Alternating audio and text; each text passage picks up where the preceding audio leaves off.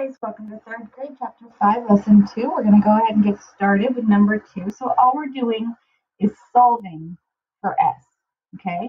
So we need to know what times 8 equals 64. Well, 8 times 8 is 64, okay? 21 is 7 times what? Well, 7 times 3 is 21, okay? What times 2 is 18? Well, 9 times 2 is 18, okay? You guys are going to go ahead and finish up through number 16. You guys can totally do this. It's all multiplication, so you just got to look at what it is. Okay? I know that these ones are giving you shapes. Just think of them as an X or a Y or something, a letter. Okay? It's the same exact thing. They're just giving you a shape instead of a letter. Okay? Carmen spent $42 for 6 hats. How much did each hat cost? So, 6 hats times how much is $42.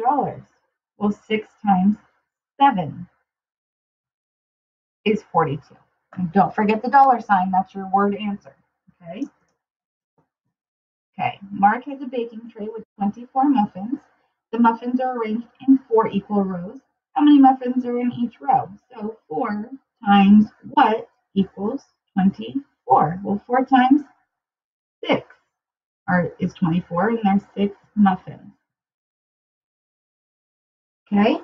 Word problem, word answer. Make sure you've got it down. Okay, we're going to go on to the back where you guys are going to do the lesson check just like always. Okay, and we're going to go down into this bar review. The number sentence 4 times 6 equals 6 times 4 is an example of what property? Well, you'll see that it's the same exact numbers. The numbers have just moved. And when you move, when you commute the numbers, which is all moving is, okay, then it is the commutative property.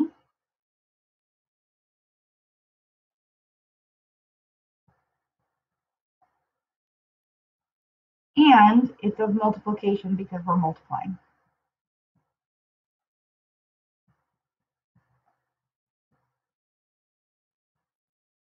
Okay. All right, guys, we're going to find the product. So we're going to do the parentheses first, order of operations. So 4 times 2 is 8, and 8 times 5, well, that's 40. Okay. The number sentence 4 times 7 equals 4 times 3 plus 4 times 4 is an example of what property? Well, all they did was break up the 7 into 3 and 4. So when they break it up, it means that they distributed it.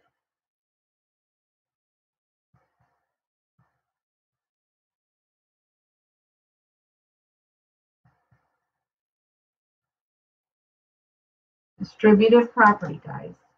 Okay? In a group of 10 boys, each boy had 2 hats. How many hats do they have? Well, 10 times 2 is 20 hats. All right, guys, thanks for hanging out for 5.2. Come on back for 5.3. See you soon.